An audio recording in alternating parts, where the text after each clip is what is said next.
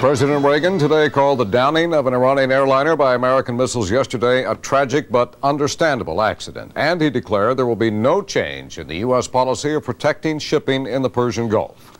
Iran called the attack murder, a savage and ruthless crime. Oh, I think it was an understandable accident to shoot and think that they were under attack from that plane.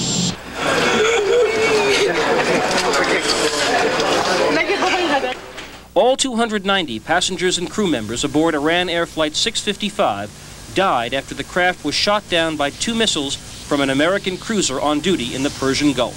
I won't minimize the tragedy. We all know that it was a tragedy.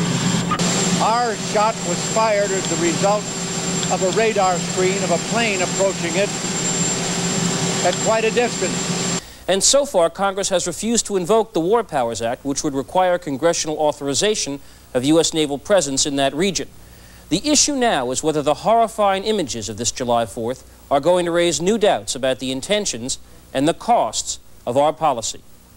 I'm Jeff Greenfield for Nightline in New York. A little later, we'll be talking to Iran's ambassador to the United Nations, Mohammad Jafar Mahalati. This was an pure act of terrorism. It is an international moral outrage. The government of the Islamic Republic of Iran considers this a premeditated act of aggression and a premeditated, cold-blooded murder. I'll never apologize for the United States of America, ever. I don't care what the facts are. I will lead her. I will do my level best.